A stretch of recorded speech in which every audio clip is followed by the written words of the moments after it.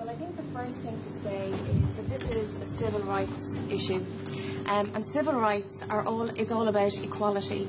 And we just talked there about the marriage equality. And what is equality? Equality in a civil rights conversation is basically saying I am entitled to the exact same equal rights as everybody else.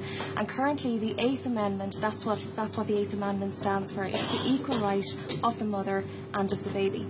When you in any way tamper with the 8th Amendment, what you are doing is you are singling out a cohort of people and you are saying you don't have the same rights as everybody over here. Now that, in my view, is inequality. It is not progression, it is regression. And just to put that in context, if we were to liberalise abortion, what you are talking about is, for example, in a local hospital, you may have a baby who is born prematurely at, say, 23, 24 weeks, which is the case in the UK. You can have an abortion right up to 24 weeks. If that baby is wanted, that baby will receive all of the goodwill and all of the medical assistance that Ireland can give it.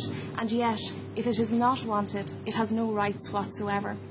The other thing I'd like to say is that in 1967, when they introduced abortion in the UK, nobody, including the pro-choice groups, and you can read the parliamentary conversations and debates at the time, nobody wanted abortion on demand. What they wanted was abortion only in restrictive circumstances.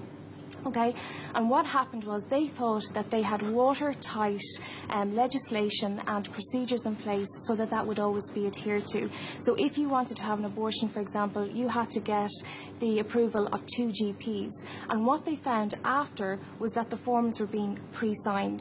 There is absolutely no way whatsoever, and no country in the world has been able to offer restrictive abortion. And I think we talked about honesty and clarity. I think what we need to be clear about here is that, you know, when you talk about all the different categories of people who you will have abortion first, and I'll just finish, but you actually, that's everybody, right? There is nobody that wouldn't be allowed to have an abortion, particularly on the grounds of health. Just be very clear, are there any circumstances, fatal fetal abnormality, for example, incest, rape, are there any circumstances which you believe should be allowed?